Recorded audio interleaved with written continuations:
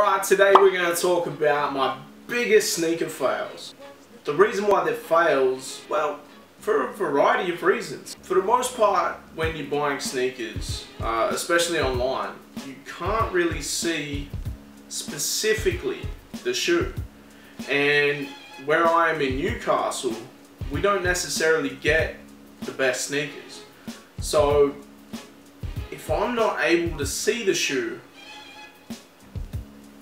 but I think I like it, I generally just buy it and hope for the best. So I was going through GOAT one day, and I was flipping through, I was going through a Nike SB phase, and not just Nike SB Dunks, because they're a little bit crazy in price right now. Although at this time, they weren't. It's funny how these trends change, right? So I was flicking through and I was looking through Eric Koston's shoes. Eric Koston's been one of my favorite skateboarders since around like the late 90s when the Tony Hawk franchise came through. And I saw he had like an Air Max, and I already had the Janoski Air Max and I really liked it.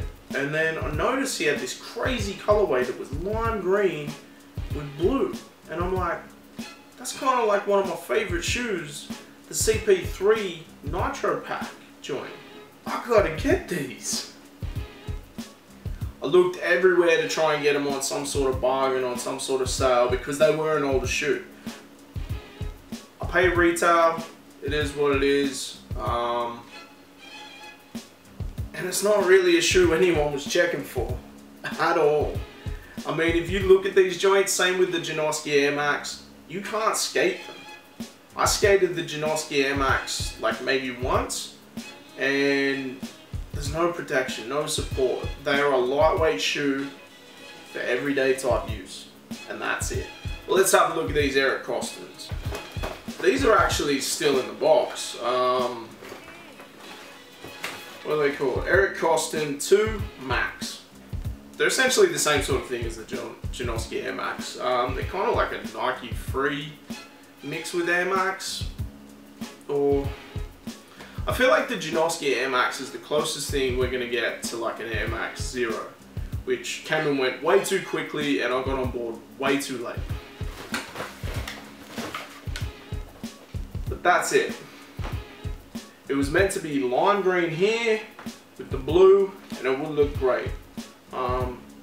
Instead, it's tennis ball yellow. Now don't get me wrong, they're still kind of cool. Similar sole to the Janoski Air Max, and I'll probably one day still wear them. I mean, they're just something different. It's a talking point. Chances are it'll be for like a music video or some sort of clip. But again, there's no way you're skating these. So, even though they're not bad, still kind of a fail. Now the next fail on the list, this takes me back to a grand old time where the American dollar was trash and you could buy stuff in America cheaper than you could in Australia, and like, it was insane. I remember buying like 2 pairs of Air Max that would usually cost about $200 each, 2 Jordan hoodies and a couple of t-shirts, and it was only about $350 delivered. Insane. I bought a pair of, I want to say I bought a pair of Air Max LTDs, which have since gone. I think I covered them in paint, to be honest. I think I spilled house paint all over them. They were a fantastic colour. They were like a grey. I don't think I've got them anymore. Pretty sure I threw them out. And then I got these, which, not a bad colourway. It's like a camo type thing. They're called Nike Air Max Supreme Tape. Now, because of this material, it's quite tightly woven. And as you walk, I feel like, what are they? No, they are a 10, but they're a little bit big for me. And as you walk, it kind of,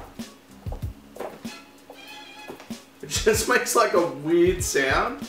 And it just completely threw me off, and I couldn't wear them. I have worn them, obviously, although the sole looks pretty good except for a bit of dust. And the air bubble's a bit cloudy. But I want to say these were like 2012, I got these, 2011, something like that. And they're a great looking shoe, but I I just couldn't deal with this.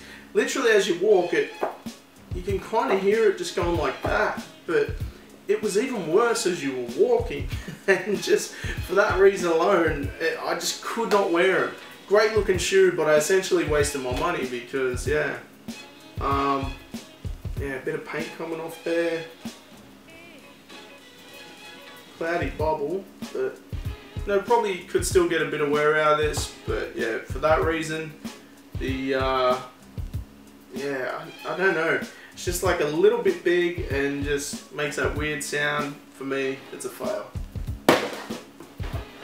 The next shoe on this list is another one that I bought online, and this was around the time the Air Max 1 was having a really big resurgence. Let's say 2015? Let's say 2015, 2016. And, you know, I was all about it. I love the Air Max 1. It's one of my favorite shoes. And I also love a bargain. I can't go past a bargain. And I saw this shoe that was a great looking colorway. And it was on Culture Kings.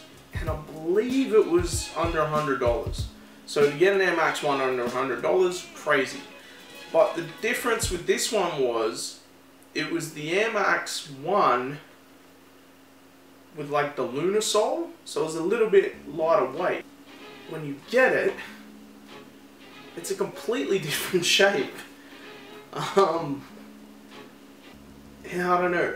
Maybe I'm being a little bit pedantic, and all of these sound like that I kind of am, but the shape is weird. It looks weird when you're looking down on it. And I'm pretty sure it made a crazy sound as you were walking too. So I think I wore it once. I wore this once to the shop, to the local mall shop, Westfield, that type of thing. And it just kept making a crazy sound on the floor. And you'd look down on it, it didn't look good. And the more I talk about it, it sounds crazy because I'm looking at it now and it's not too bad. Maybe I wore it, I don't know, but for whatever reason I just didn't like it. And it felt weird, and I don't know, it just felt like it should have been a lot better, but I think they're just going too crazy here with the shape and it just doesn't look good, and for that reason, again, it's a fail. Now the last one I did buy online. It wasn't initially a fail. It was a great shoe.